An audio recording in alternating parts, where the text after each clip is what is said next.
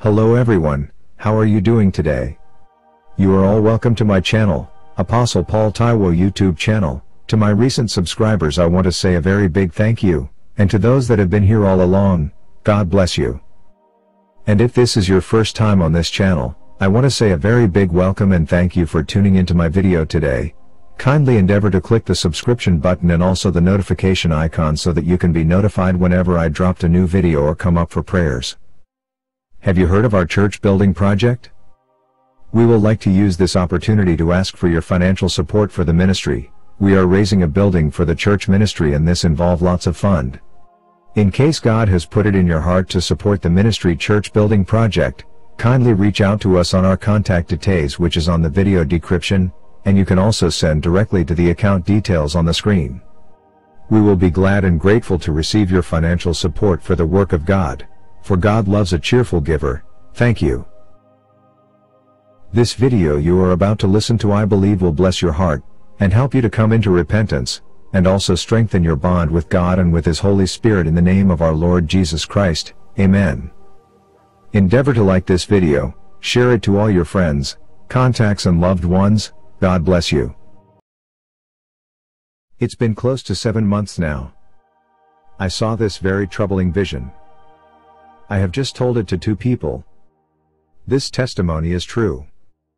On 28th of December 2014, around 4 p.m., it looked like I had been sleeping. I don't understand how it happened up till now. Then I woke up into another world more real than this physical world. I saw myself with 2 other people walking into a broken gate. After that gate were 2 other broken gates.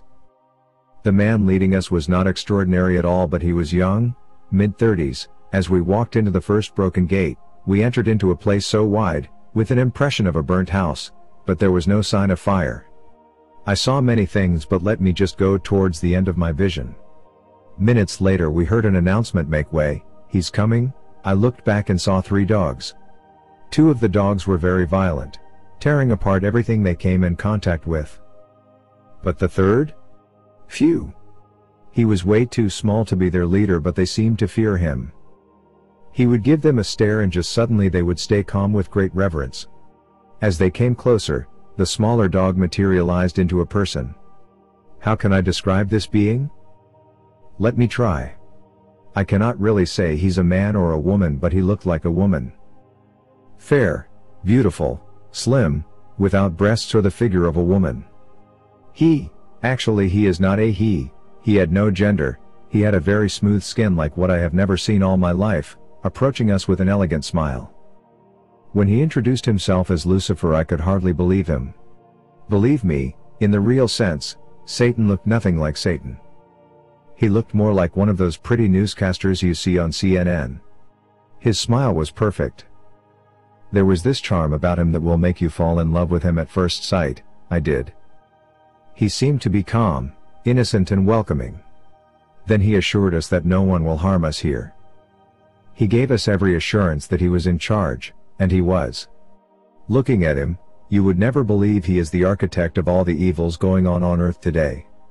He looked so intelligent, informed, educated, morally sound, and terrible. He was awesome to look upon. When he introduced himself at first I laughed so hard and wondered why such a beautiful man or woman would admire to be addressed with such a cruel name as Lucifer. But there was something else about him. He seemed not to be aware of what's going on earth. He seemed to be dependent on others for information. He asked me a lot of questions and I wondered as I saw his interest in such matters. He is not omnipresent after all. Then I asked him where he lived. He said he lives in Europe. Note, he looked like a white man/woman.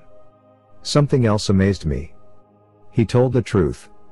He won my admiration. He told me his story and I started seeing God as unfair.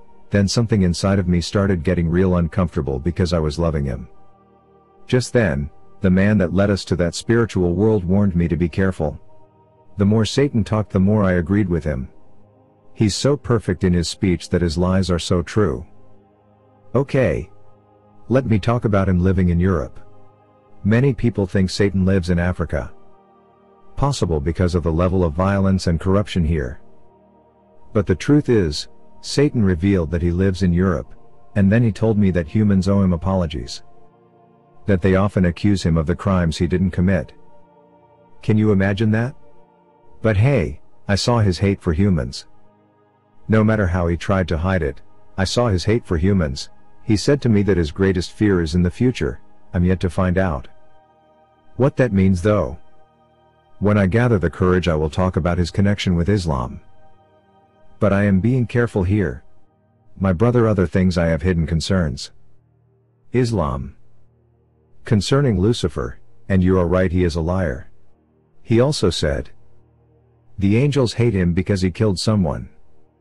I started laughing. I asked him who he killed and he said that he was the first person to kill. I thought I knew how it was, so I said it's definitely Abel, the brother of Cain. But he said no. That Abel was not the first to experience death, and Cain was not the first to kill someone. He said he invented death, he was the first to kill many people massively, and he told me about the war before the creation of Adam. The truth about Islam. Okay, one of the truths about Islam is that Allah is not God Almighty. Allah is a demigod that answers to Lucifer. We do not worship the same God as the Muslims. It makes me cry whenever I think about the end of the world as I saw it, because many perished, very many. On another note, have you noticed that the Europeans no longer worship God? It is because of Satan's deceit. The very people that claim to bring the gospel to Africa have turned into atheism and evil. So as Satan lives in Europe, his plan is to give Allah a foothold in Europe. Watch it, in less than 50 years from now, if Jesus tarries, Europe will become an Islamic nation. In the Battle of Armageddon, Europe, USA and Asia will play a very cardinal role. I saw the war, I saw many things. After a while, the man God sent to me took me to a place and told me that the end is near. He said that if Jesus tarries till the next 20 years that he stayed late. So he said that he's gonna show me some signs, so I should know that the end is near. And then Satan started working in what looks like earth. He was overworking himself and also in a hurry, always checking his time. He said, son, there are many things you need to beware of in these last days. False prophets. One of the things that mark the end time is false prophets like never before. They will perform so many signs, so I asked him how to know that a prophet is false, and he smiled and told me to go read my Bible. You will not know them by their signs but by their fruits, so you don't just need to be aware but you also need to beware. That's why I'm telling you all these. Apostasy. I later found out it means the great falling away, i.e. a time where the churches will start going against the basic doctrines of Jesus Christ, as in gay marriage. Churches will start accepting it. He said to me that USA will soon fall. I saw a white man that looked like a monkey, so abnormal. The white man looked like a gorilla, without furs, but the black men there were still normal. And he said to me that the white man is from the USA. That USA is deformed. Increased activities of demonic spirits. He said that evil spirits are using every avenue to advance their cause in these last days. Their target, majorly, is on the youth through music. 90% of American secular musicians are highly demonized, internet, Facebook, Twitter, WhatsApp, etc.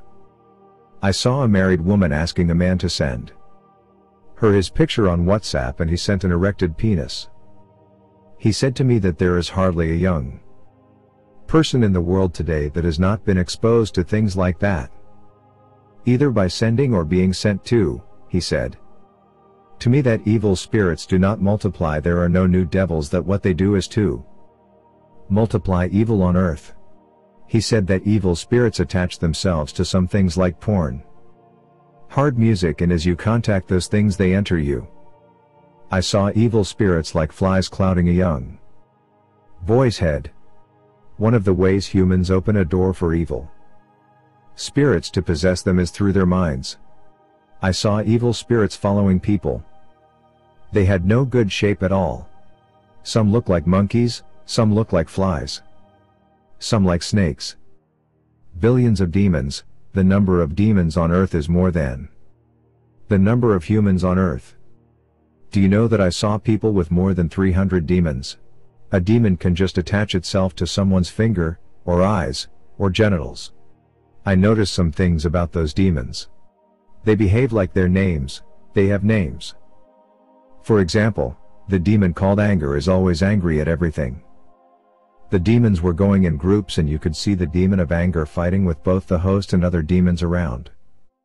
All the demons seemed not to agree, they were always fighting each other. I saw deaf people that demons blocked their ears, then something else I noticed was that they were intelligent.